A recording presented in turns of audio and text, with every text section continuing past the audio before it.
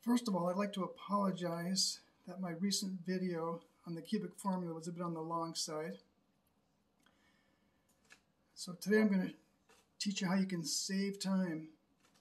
But first, let's look at this complicated proof of E equals mc squared. There's the E. Here are 3 rows of calculations. And there's the conclusion, E equals mc squared by Albert Einstein. I'm really proud to say that he wrote QED at the end, although I'm a little disappointed he forgot the big fat check mark, or better yet, the smiley face. Now, Einstein was famous for saying everything should be made as simple as possible, but no simpler. Always look for the easy solution, but make sure it's a correct solution. Another reason I'm wearing this t-shirt is because it has the relativistic factor 1 minus v over c squared in it. And that's what I want to do today, is save you some time. If you travel close to the speed of light, time slows down and masses increase. Very interesting phenomenon. Okay, let's talk about, first of all, average speed, or could just be constant speed. We don't have to have the word average in there. Or using symbols, v equals d over t. Now, let's say I wanted to solve for d. If I rearrange this formula, what's d equal to? That's right, vt, v times t. And what's time equal to? A little bit harder, but hopefully you realize it's d over v.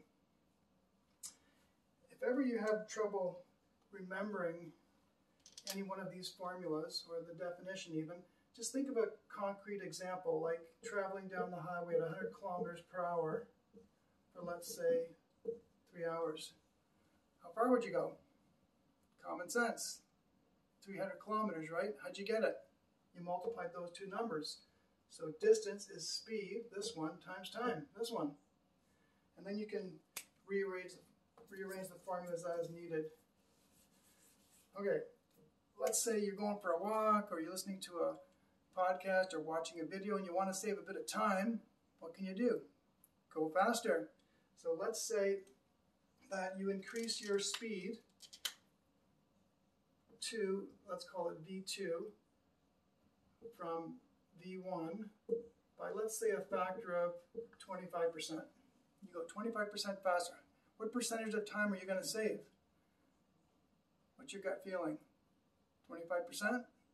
Let's find out. Well, the time to listen at the original speed is d over v1 from here. And the time at the new speed would be d over v2, where d, again, just the distance you walk, or the length of the book you're reading, or podcast, etc. We want to calculate the second time using these formulas and find out how it compares to the first time. Well, t2 is d over v2, which equals, using this formula, v1 t1 over v2. Basically, I'm just using this for d. And if I said v2 is that, I get v1 t1 over 1.25 v1. What happens to the v1s? They cancel, so it doesn't matter how fast your original speed was. Now if I rewrite this as some number times t1, what's 1 divided by 1.25? Can you do that in your head? Hopefully you can, otherwise I guess you can use a calculator. This is 5/4, by the way, so if you take the reciprocal, that's what we're doing when it's on the bottom, that becomes 4/5, or 0.8. So it only takes you 80% of the time, not 75%, 80% of the time if you go 25% faster. Pretty good deal, eh?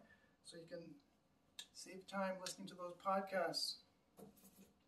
Now, what if it's 50% faster?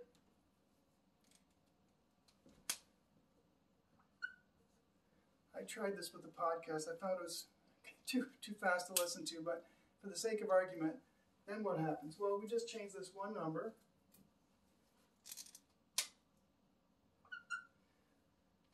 .5 is 3/2, so the reciprocal of that is 2/3. So this is 0.6 repeated, essentially 0.7. So you save 1/3 of the time. So give it a shot. It'll make up for having had to listen to that long video I made on the cubic formula. See you next time.